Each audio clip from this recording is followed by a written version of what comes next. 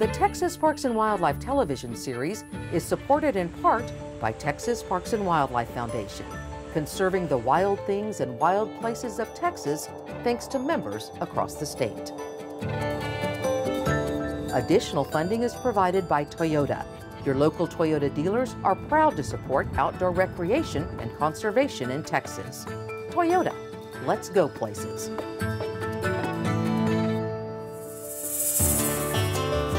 Coming up on Texas Parks and Wildlife. When we gather around something we caught, that's a really cool feeling. Because these mountain ranges are isolated, you sometimes get species that evolve that are unique to those habitats. I do the yucky stuff so that they can get out and do their job about protecting the resources of Texas.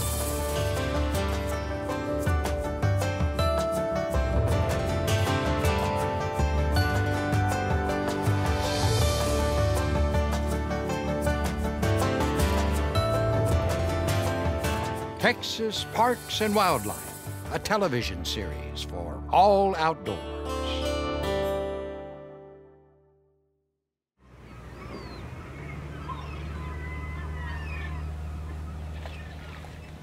I grew up loving the outdoors. Being out in the water is definitely my happy place. Feeling the sun on your face and the salt in the air. Making my way down to the dock, I finally feel like I'm in my element. Finally relax a little bit, and catching fish is just icing on the cake from there. All right, showtime, Sid.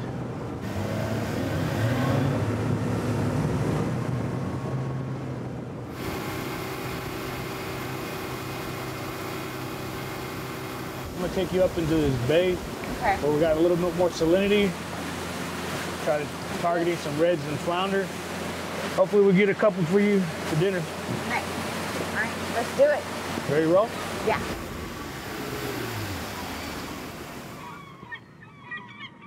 You think we should maybe hit up the shoreline right here? Yeah. If we're gonna catch a redfish, it's gonna be up and down the rocks.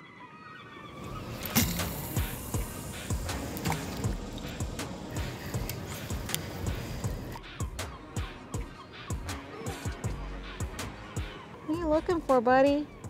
I know you want to see a fish. I'm gonna do my best.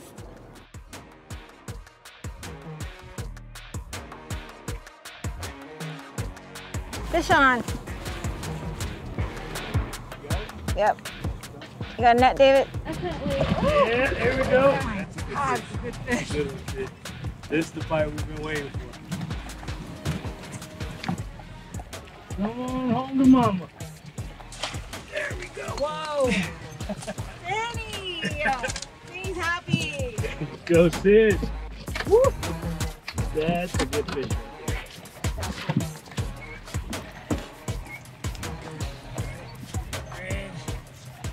Ooh. Right at 28. Good job, Sid. All right. Got you a little something for supper. I'm gonna grab a couple of picks. Think you're inviting him over for dinner, huh? Yeah.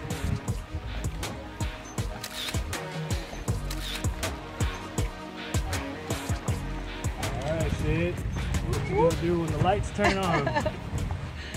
Ready to roll? Yeah. And what a great day.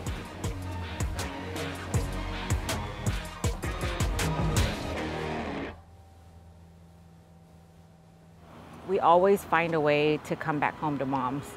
Catch something, bring it back, and do a lot of cooking and eating with the family. I love to cook. I even grow my own vegetable to cook. So I enjoy them a lot, and I try to teach my girl what I cook every day. And I like to have family meal. I like to sit down as the family and have dinner together every night if I can. Learning how to prepare this stuff, it's a bonding experience with your family. Definitely not as good a cook as my mom, but I try, and you'll see that she's amazing at what she does. It makes us all happy. The fish that I was gonna make today for her, she said, Mom, I want a spring roll. Spring roll is really good for summertime. So when I'm gonna cook it, I'm gonna make the glass noodle with all the vegetables.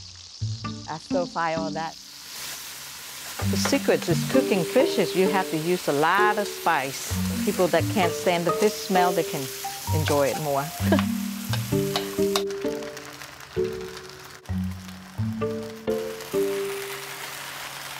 Done. And then when she bring in the fish from the grill, she bring it in and I just stir fry all that and then I cover with the fish. We're all ready to go. It's a good piece of fish. It is a good piece of fish right there. It's just how I was raised, you know, to learn how to put food on the table and share it with my family, and that way we can all gather. I have a huge family and lots of friends. When we gather around something we caught, that's a really cool feeling. So good, huh? You get to share something and you get to share these stories and the experiences, and you get back out there and you do it again. It came out so good. You're welcome. I know. Food definitely always tastes better at Mom's house.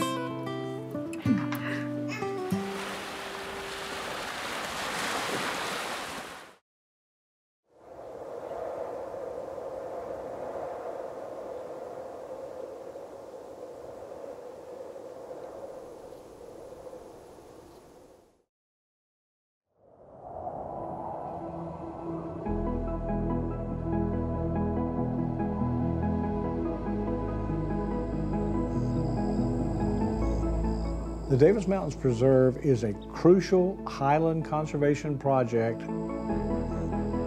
They're what you call a mountain island or a sky island system. It's an isolated mountain range that gets up to 8,400 feet. And that elevation allows for a lot of different habitats, because the higher you get, the more rain you get, and the cooler the climate gets. You go up through grasslands, then you go up through open woodlands, and you go up through closed woodlands, and finally into forest, and then up to the tops of the mountains. Because these mountain ranges are isolated, you sometimes get species that evolve that are unique to those habitats. A lot of these still have some of the same plants and animals that they would have had in the Ice Age. So this sky island, you get hummingbirds, you get butterflies, you get birds, bees, bats, and bears. They have to have forests up in the mountains, pine and oak and juniper and pinon forests, where they find the food so that they can refuel between the next hop to the next sky island or mountaintop.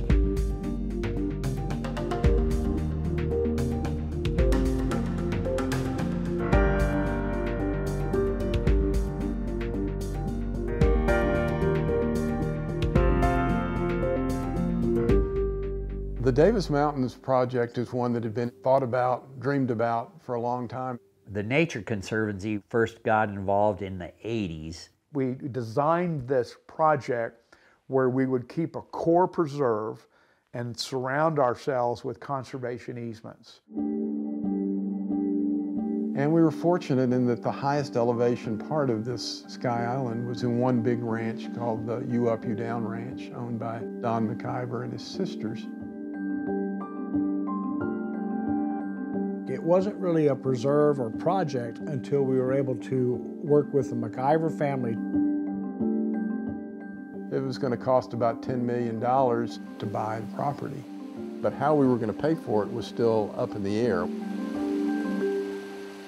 But it was when my father came to me probably in 1996 and presented my sister and me with a project. It's beautiful. It's stunning, and it's its own ecosystem up there.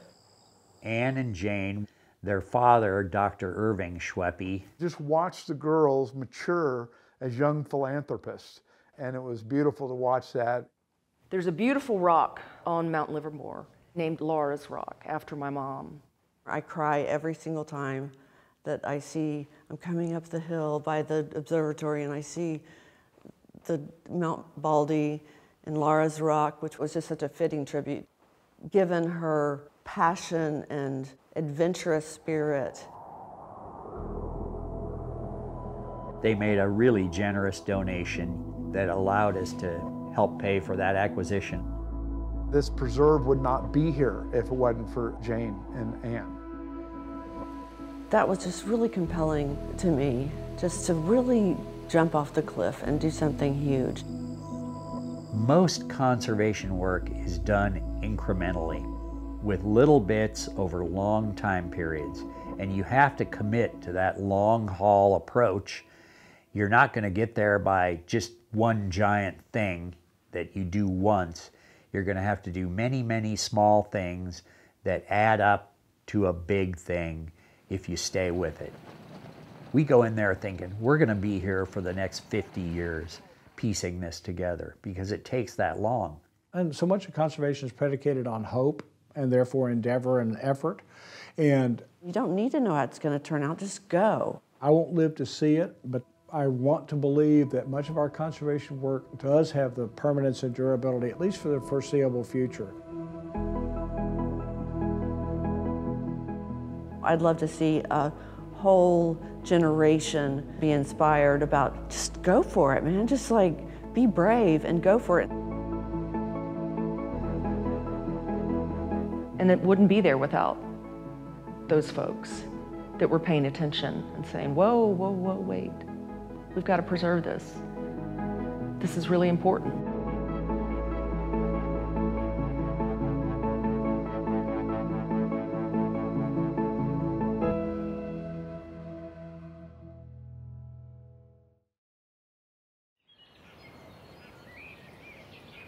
When you visit our state parks in Texas, you soak in the beauty of the landscape, the wildlife, and the waterways. But did you ever consider what it takes to keep these parks running and ready for visitors every day? You see the lake, or you see the trails, you see our rangers working. That's pretty easy for people to recognize. You got your disposable gloves, hand wash, hand sanitizer, deodorizers. But what you don't see is all the equipment and supplies. Trash bags of 4 different sizes. Fuel for our vehicles and our equipment. When you have 100,000 visitors a year, that's a lot of toilet paper you go through, right? So lots of toilet paper. What you don't see is that our trash service might cost $20,000 a year, and those purchases have to be made by somebody. And that somebody is Judy Ahrens. You'll find her diligently working at her desk each day, negotiating with businesses and following state mandates to make sure every park has what it needs to succeed. I work on contracts for anything from fiber installation services to chemical toilet cleaning services to trash services, anything from a tractor or a vehicle, anything that needs to be procured. I help with that process. Without Judy and people like her, we wouldn't function. I don't think the state parks would be able to exist. We would have not nearly the services that we provide right now. I do the yucky stuff so that they can get out and do the necessary stuff and, you know, do their job about protecting the resources of Texas. We're gonna go this way, Doc. Come on, baby. I would say it's somewhat thankless of a job in the sense that the only people that really know what she does this is the spot. Is us. You know, she supports us in doing the job to then provide the services to the visitors, right? Do you remember what it looked like? Yeah. Where we get a thank you from the visitors, we get a job well done. You know, she doesn't get that. Honestly, the best part of working for Texas Parks and Wildlife is because they provide such an opportunity for families to bond and for the employees to bond. There are so many people that work really hard to help you. There you go. Enjoy that privilege of being able to visit a state park. We wouldn't be able to complete our mission within Texas Parks and Wildlife without their dedication and their hard work. So, thank you.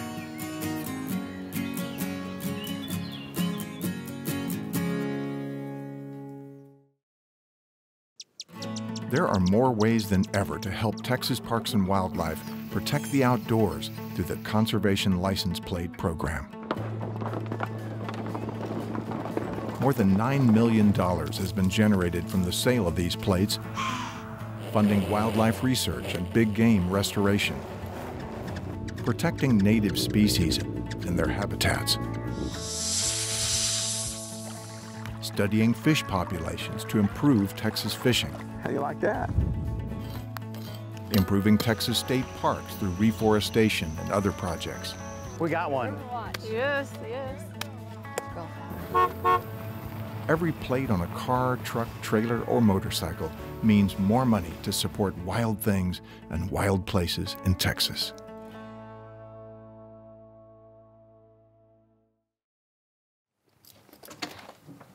Let's go, buddy. Come on. I'm Christy Bales, and this is my canine partner, Ruger. Come on, gotta go. I've been a game warden for approximately 11 years, and I'm stationed in the Travis County area. He is a certified peace officer. You know, he's been commissioned. His badge number is K9-5. All of our dogs are very high drive. They need a job. The job that we give them is to use their nose. You know, it's just a win-win for everybody. I really enjoy K9 because, you know, you create a bond with your dog, you do a lot of training, and then when you get that call, you know, to go help another officer, you know, it's extremely rewarding. I served 4 years in the Air Force doing law enforcement, and I was exposed to K9 at that point. So that's really where my interest in K9 began. Our program started in 2013, and we did all of our training in Utah Post, which is equivalent to Texas DPS. Good boy. We have traveled there for narcotics, police search and rescue, instructor school. That's where we have received most of our training.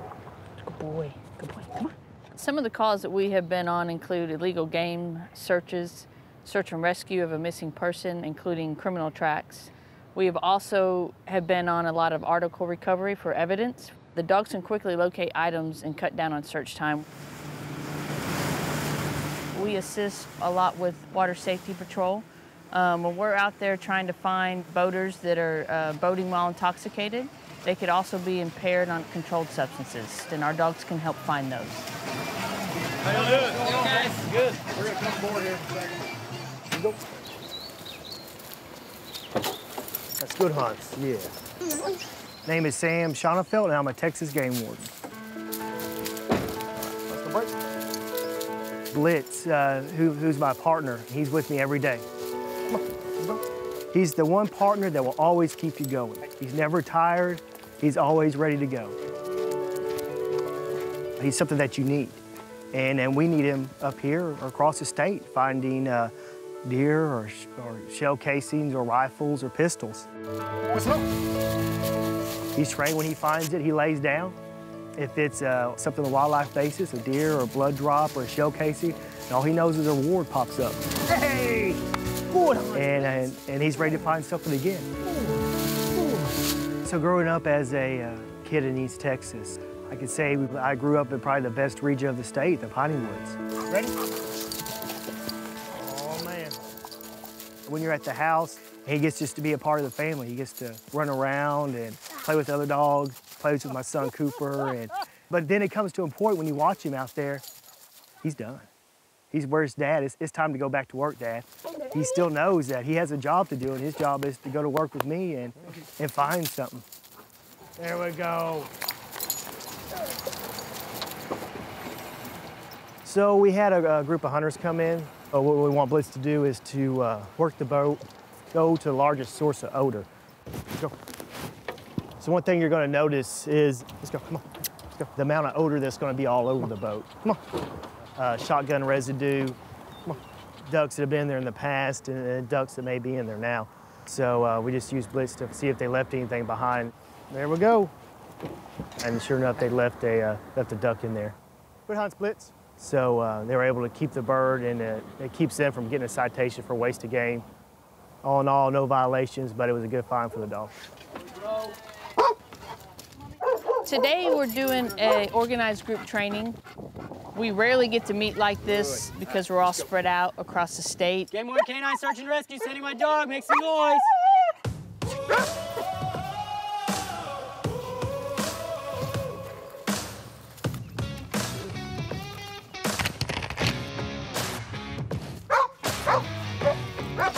That's good.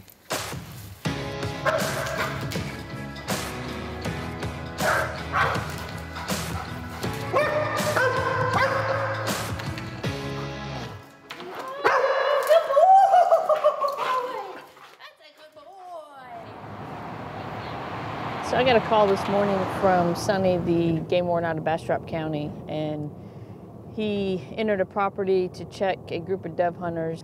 You know, I continue to be en route because Sonny felt that maybe there was a chance that they hit a shotgun or something. So, you know, I was going to assist with Ruger to do an article search. How's it going, Sonny? We got a 13-year-old. He just came out right now. He's claiming he wasn't hunting. Okay. I'm going to finish writing the ticket and see what they say. Now, are they related in any way? Brothers or? They're friends. Okay. How y'all doing? State Game Warden, Christy Vales. How's it going? You mind stepping out with this officer real quick? How are you, young man? I'm good. So you doing any hunting today? No, ma'am. Not at all? No. Do you have a hunting license? No, I do not. Okay. Most of y'all don't have a hunting license. So I'm going to get my canine partner out, Ruger, just to clear the area and make sure that we don't find any shotguns or anything like that, okay?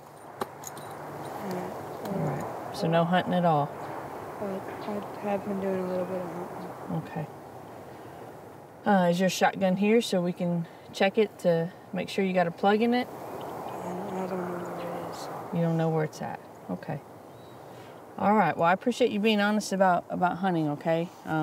What we're gonna do is if you can just go back there and just stay with Officer Ahrens, and then I'm gonna get my canine out, okay? Okay. All right. Come on. Oh, you ready to go to work? Huh? You ready to go to work? That's a good boy, let's go.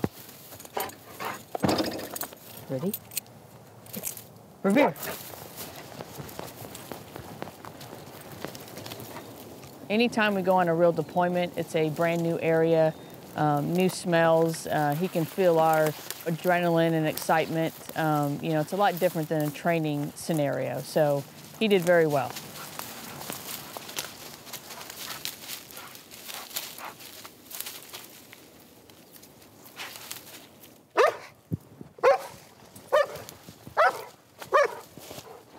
Good boy. That's a good boy. Yes, good job, buddy. Oh, that's a good Revere, buddy. As a canine handler, I will not touch the evidence because I don't want my fingerprints on it. I'll go back and contact Warden Ahrens, but because there's only two of us, officer safety, I'll just go switch, watch the guys, put Ruger up, and he can come back and take photos and get the shotgun. So I'm going to go ahead and give you a verbal warning. No ticket this time, but if it happens again, you will get a ticket. You understand? Yes, sir. All right. I'll go ahead and step back over there. It's very unfortunate that the individual that is hiding evidence is the minor, the 13-year-old. If the adults that he was with had hunter's education, this probably would have been avoided, and the young child would have been educated on the ethics of hunting. You know, several of the adults didn't have a hunting license, and it's just not a good example for, you know, that young 13-year-old. You ready? You ready? Go get it. Good boy. Come on. It's our scheduled day off. I like to take Ruger to the park and just let him run and be a dog and enjoy himself so he doesn't have any stress. Good boy. Today, we're just out here throwing the ball and, you know, just letting him swim and have a good time.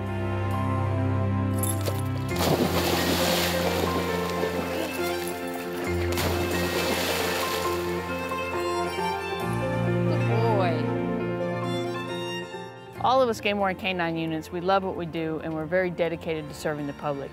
These canines are amazing animals and we are extremely proud to have them as our canine partners. Yeah, that's a good boy. Good job, buddy.